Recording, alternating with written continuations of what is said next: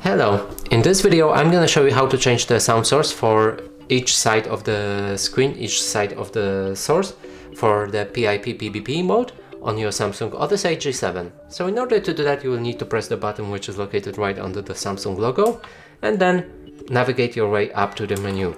Now scroll down to the PIP PBP and then press on it. Now scroll down again and find sound and source, click on it, and from here you can change the icon, the source for the sound for each side. So right now it's coming from the left source. And that's it for this video. Hope you like it. Please consider subscribing to our channel, leave a like and a comment below.